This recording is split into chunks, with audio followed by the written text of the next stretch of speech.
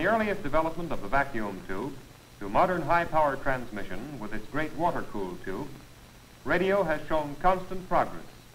Sturdy, efficient tubes make possible our modern military sets. These tubes serve in both receiving and transmitting installations.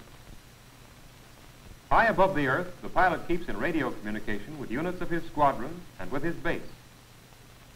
Radio is today playing a major military role on a worldwide front. Its effective utilization demands an understanding of the scientific principles made use of in the vacuum tube. Some materials, such as copper, electricity, and are known as conductors. Others, glass for example, do not readily conduct electricity and are known as insulators. A conductor contains a relatively large number of free electrons, all of which are constantly in motion.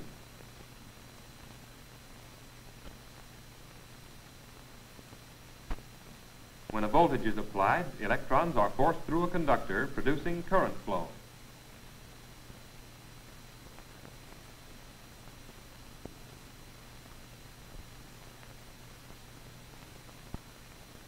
The movement of free electrons in a conductor may be accelerated by the application of heat to the substance of which they are a part. If the temperature of a metal is increased enough to cause the metal to glow, some electrons will gain enough momentum to cause them to break away from the metal. They return, however, due to molecular attraction.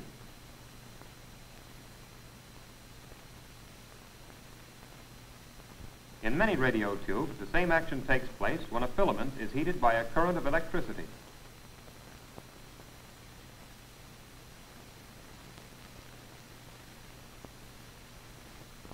In the open filament type of tube, when the wire filament begins to glow, it gives off a cloud of electrons.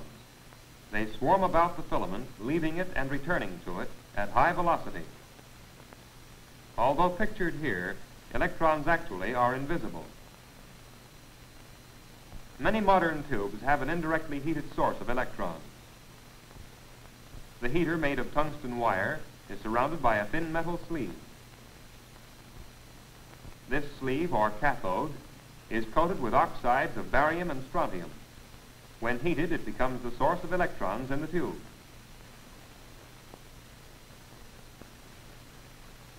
Here we see the cathode of a tube after the glass bulb and other elements have been removed.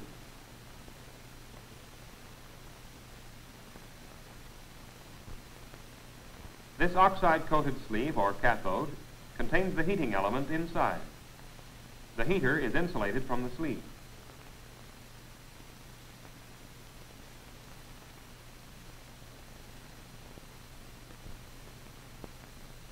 The heated cathode, with its swarm of electrons, is surrounded by a larger tube element called the plate. These two parts, the cathode and the plate, are the principal elements of the diode tube. All tubes contain these two essential elements.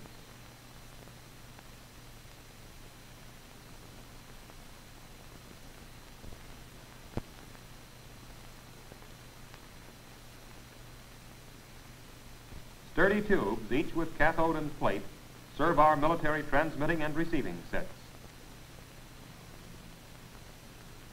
All types of radio tubes are designated by definite symbols.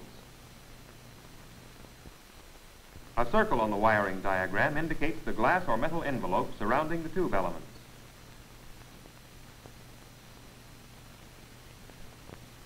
In the simplest form of tube, the filament cathode is represented by an inverted V. The plate or anode is designated by a straight bar within the circle.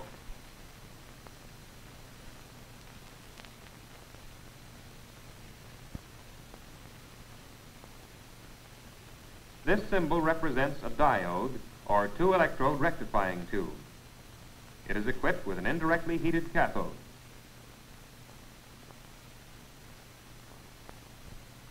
Wires connecting the tube with various parts of a circuit are represented here by straight lines drawn to the several tube elements.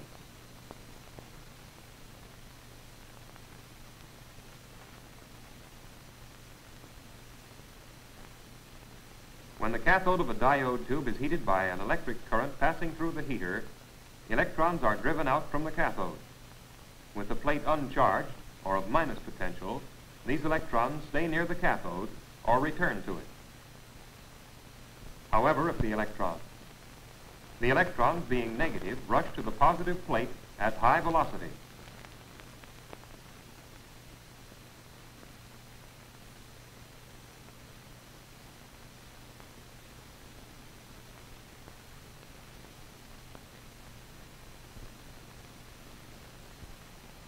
The electron flow from the cathode is largely controlled by the voltage on the plate. Some electrons lacking sufficient velocity do not reach the plate. This is called space charge. The electrons remain between cathode and plate, hindering electron flow.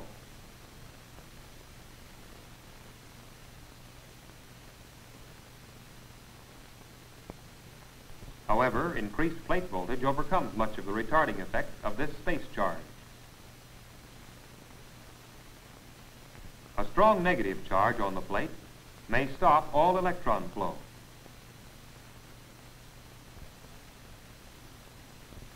Vacuum tubes are made in a variety of sizes and corresponding capacities.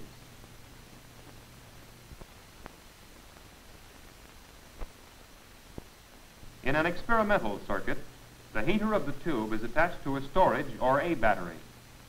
The cathode and plate are connected to a B battery so that the plate is positively charged.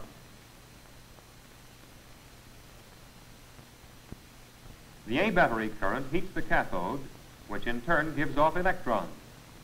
A current flows from cathode to plate and around through the B battery back to the cathode and across to the plate again.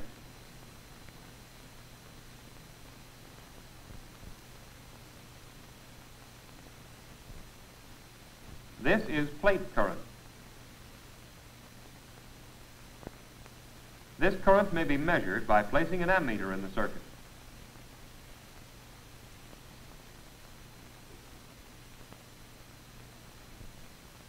If we increase the voltage on the plate, the ammeter shows an increase in current.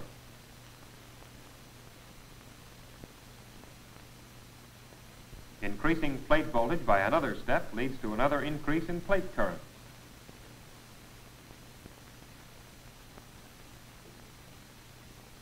However, when the plate voltage is made still higher, no change is seen in plate current.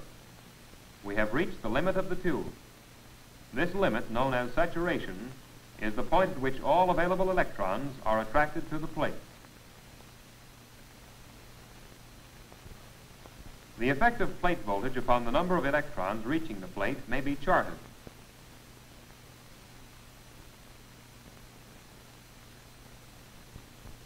Increasing the plate voltage results in an increasing number of electrons, or plate current.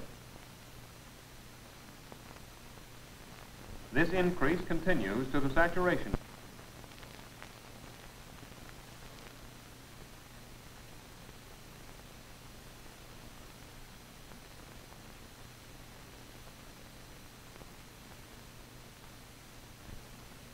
The diode tube furnishes direct current in many radio installations. If an alternator is attached to the plate and the cathode of a diode tube, the plate will be charged first positive and then negative. A rectified current results. Electrons are attracted from the cathode to the plate and not in the opposite direction. The resulting plate current is direct current.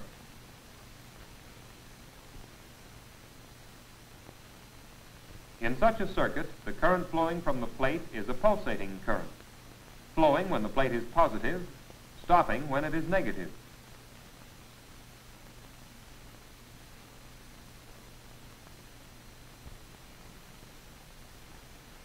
Thus, the diode tube may be used to supply direct pulsating current.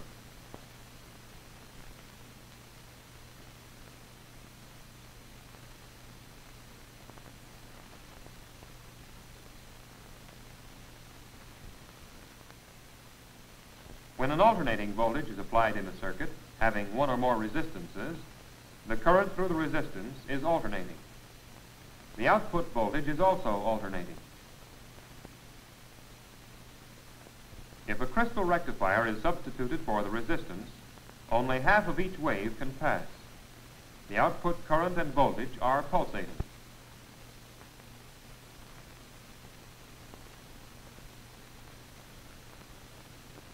diode tube is a rectifier.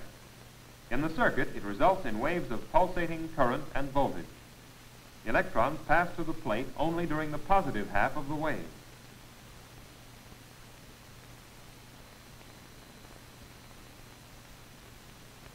A diode tube may be connected through a transformer to an alternating current line. The plate is connected to one of the secondary windings, the other end of which is led through a resistance to the cathode or filament of the tube. The filament or heater is connected to another secondary winding of the transformer.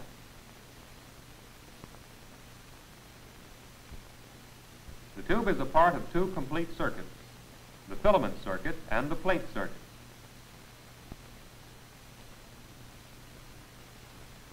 The external plate circuit extends from plate around to the filament. With such a circuit in action, electrons rush in the upper or filament circuit in first one direction and then the other.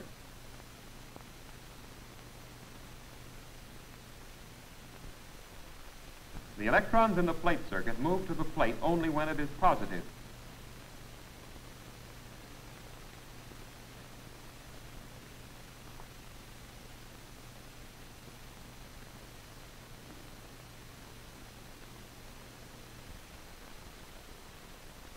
A unidirectional pulsating current flows in the plate circuit, and a pulsating voltage drop appears across the resistor.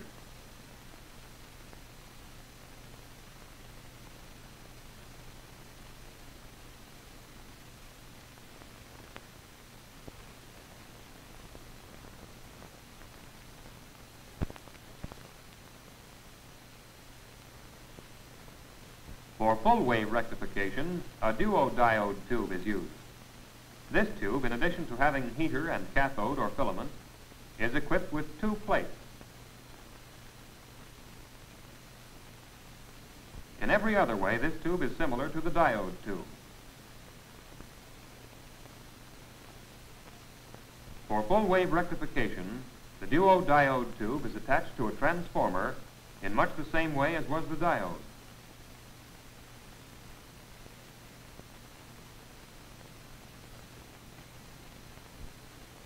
The two plates are attached to one of the transformer windings. Either plate of the tube is part of a circuit extending through a portion of one of the transformer windings, out through a center tap, and around to the filament.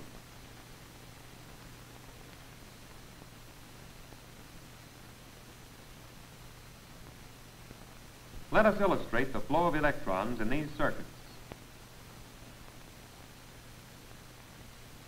First, one plate of the tube is made positive, and then the other, the electrons always flowing to the positive plate. Both halves of the cycles of applied voltage are utilized by the full wave rectifier in making a unidirectional current. This direct current varies, but is not interrupted. The variations are known as ripples. The voltage wave resulting from the voltage drop across the resistor is also a varying wave, but not interrupted as in the case of the half-wave rectifier. Filters are usually employed in both the half-wave and full-wave rectifiers to remove the voltage variations. This filter is not shown in this circuit.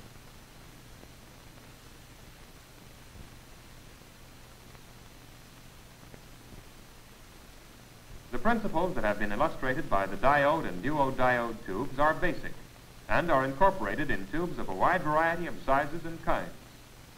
Simple tubes, multipurpose tubes, rugged transmitter tubes of great power, small tubes giving to our military receiving sets their great sensitivity. The vacuum tube is the heart of every radio installation, is back of every wave radiating from or to an antenna.